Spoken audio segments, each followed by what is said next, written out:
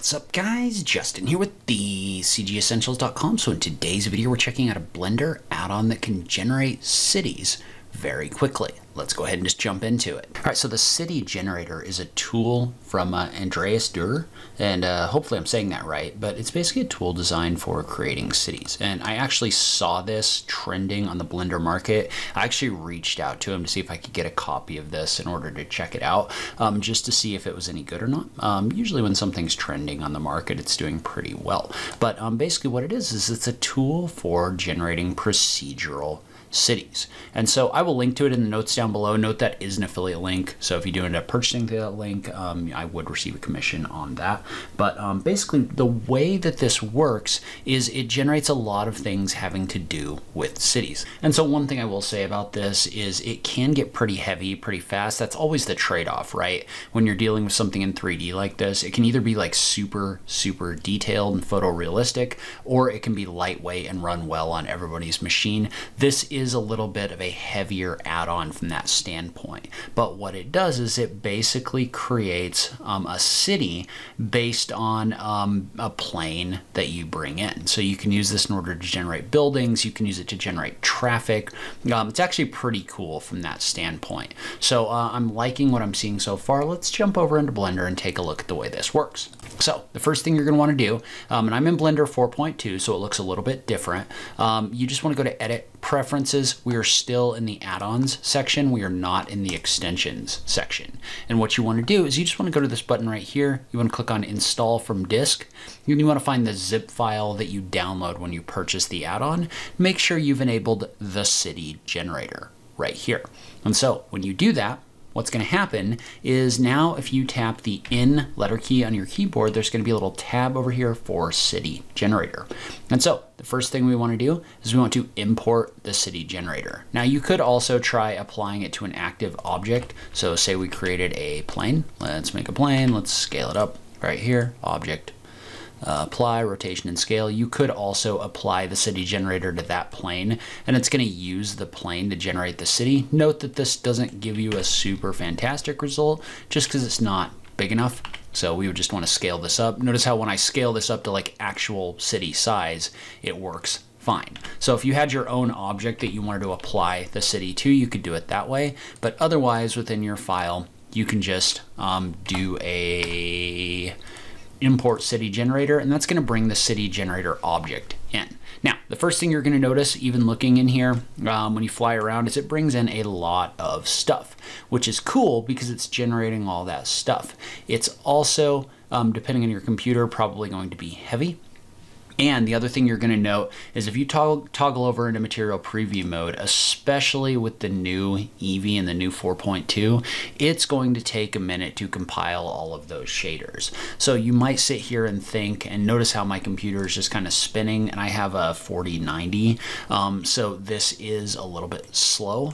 It is a lot of shaders, but it actually compiled them a lot faster this time than it did the first time. And then you're going to have materials inside your object. But let's take a look at the settings on this. So if you click on this object, notice how there's options over here for your geometry settings, your material settings, and your light settings right here. So let's start by looking at our geometry settings. For those of you with slower computers, and probably for everyone if I'm being honest, you might want to utilize this low poly preview.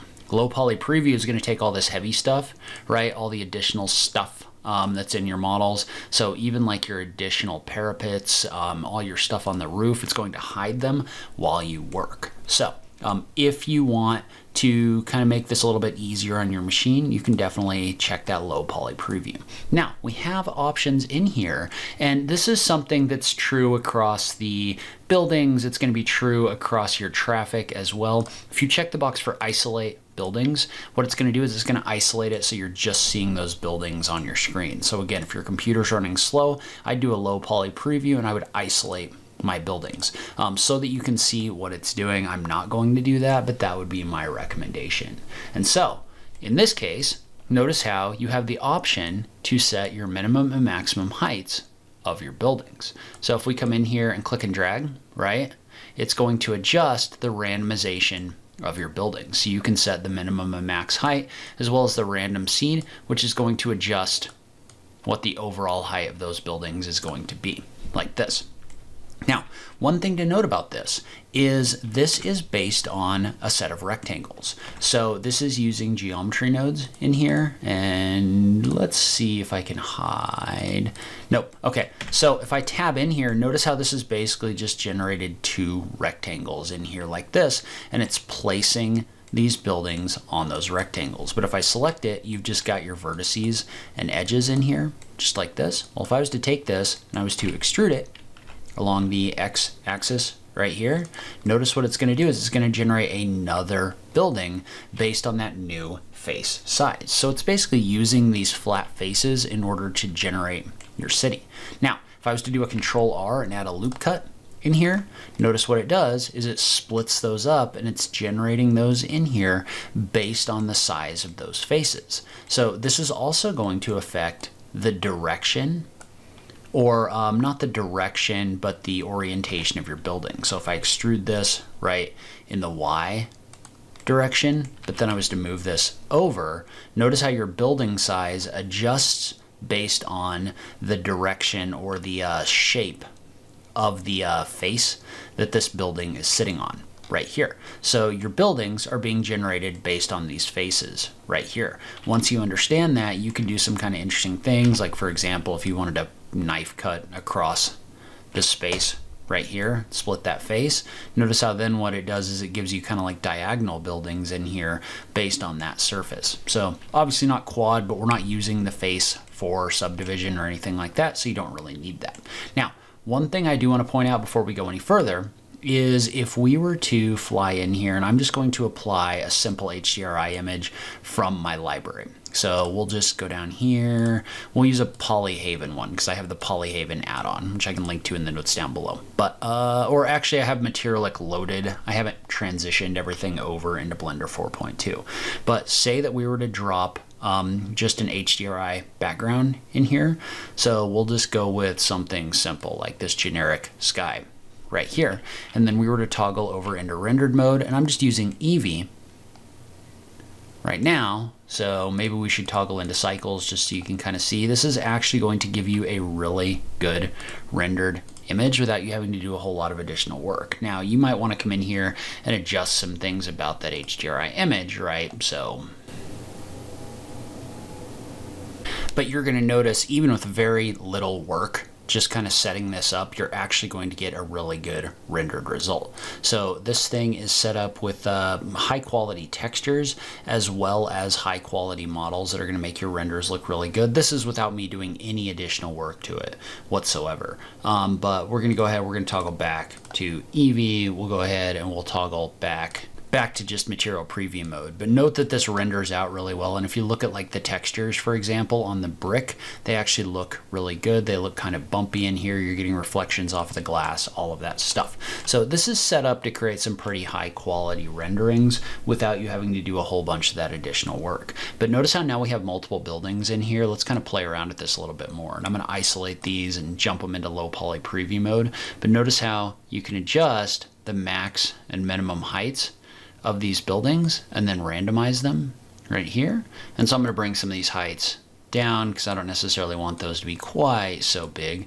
But then if you scroll down, you've also got the ability to randomize some of the shapes of the buildings, right? So in both a footprint as well as a height standpoint. So notice how as I adjust this, I can adjust my probability of changes happening to the building. Then I can also adjust things like the minimum, maximum in here on my building shape.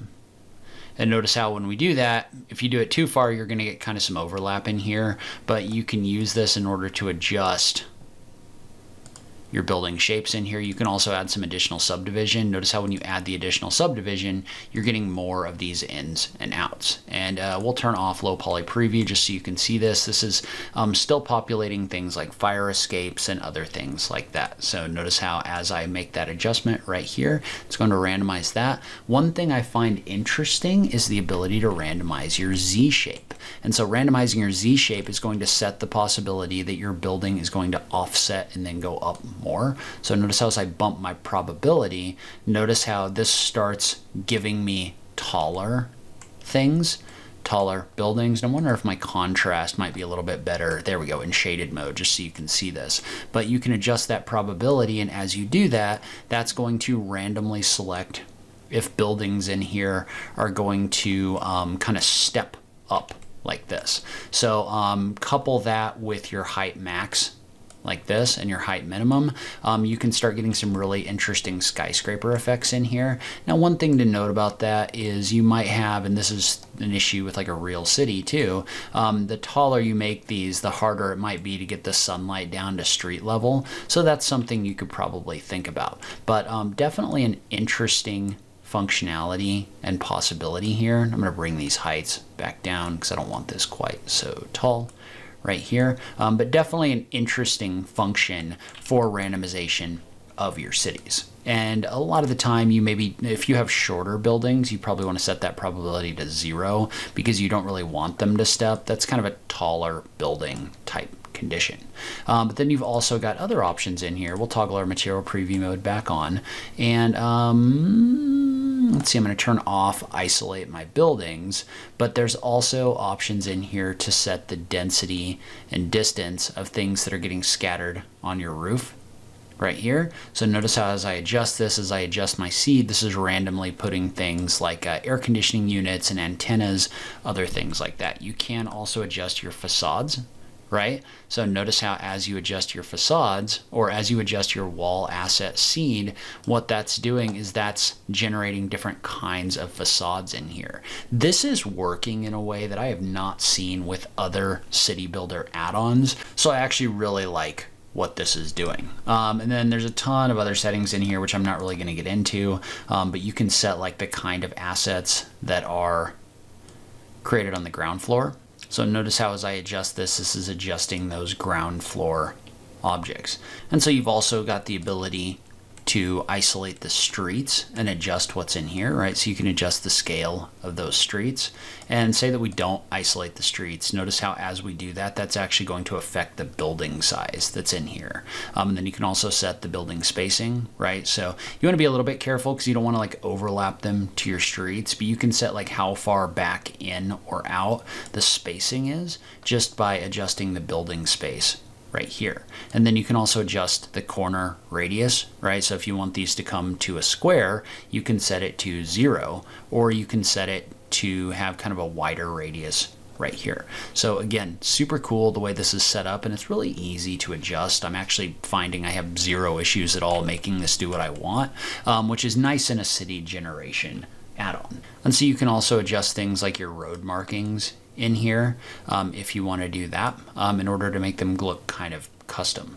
And so obviously a bunch of other things in here. You know, you can set your sidewalk height, you can set your density of assets in there, but what I really want to get to is I want to get down to the traffic simulation settings, because this is actually really cool. So there's an option in here. This is actually going to do a traffic simulation. So if I click on this, right, and let's go ahead and isolate our traffic, and then I play an animation. So I'm just going to set this back to timeline right here, hit the space key in order to play it. Notice how this is actually creating a traffic simulation inside of your scene. And we'll go ahead and we'll toggle off isolate traffic just so you can see what this is doing. But this is actually setting this where you've got vehicles moving around inside of your scene. So it's actually doing a traffic simulation in here like this. Now, if we kind of zoom in on that, notice how it's not getting like super in depth. So you're not going to want to use that traffic simulation for a close end shot. But if you're doing something like this, you can actually set this to do like a live traffic simulation in here. And there's definitely things that you can add and adjust, right? You can adjust number of cars. You can adjust start position. So if you want them to be further along the path, you can do that. You could also set the speeds of the cars.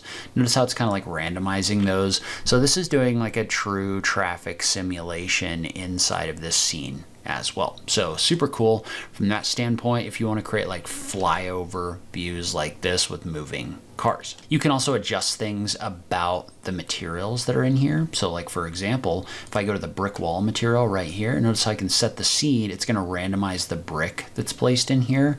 But you can also, and let's go back to something I like. Maybe we'll go with this one right here. There's a little bit of seaming here, not really that big of a deal once you zoom out. And so notice how you can adjust things like the bump strength. You can kind of see this. If I was rendering it, you'd see it more, but you can adjust the bump strength and the normal strength, which is affecting how rough these look. Those are all adjustable right here. You can also do some additional randomization on the brightness and the contrast of the material, which allows you to make this look like it's stained and old or whatever you want. So you can customize those brick materials in here just like this. You've also got some other options in here, like for example, you can set your night lights. So say that, for example, you wanted to create a night scene right here, and you could optimize this for cycles if you wanted to, like this. And I'm going to go ahead and I'm going to go into my shader, and I'm going to really bump this down. So bump this to like 10 and 10, or maybe even less, maybe to like 1 and 1. So I just don't want a whole lot of light coming from that background. Well, now if I was to jump us over into cycles right here, and I'm in Eevee right now, but it still looks good. And I guess in Eevee next we could do our ray tracing right here, but let's go ahead and let's jump over into cycles because I'm not super familiar with the new Eevee yet. So if we look at this, those lights are actually going to illuminate your scene inside of cycles, just like this. So you've got your lighting in here, and you can adjust things like your street lighting. So if I wanted this to be, have kind of a different coloration or something like that, I could adjust that over here. Again, note that that is going to be a little bit heavy. So you might think about like isolating a few things while you set up this lighting and then toggling them all on in the end. But you can set this up to do night renders as well as day renders inside of Blender. All right, so overall, this is actually a really cool add-on. Again, it is kind of heavy on your computer for sure. So those of you with lighter weight machines, it may not work as well for you, but I'm pretty impressed with what it can do, to be honest with you. I'm liking what this tool does. It's very customizable, super cool. So if you do want to check it out, I'll link to it on this page. As always, thank you so much for taking the time to watch this, and I'll catch you in the next video. Thanks, guys.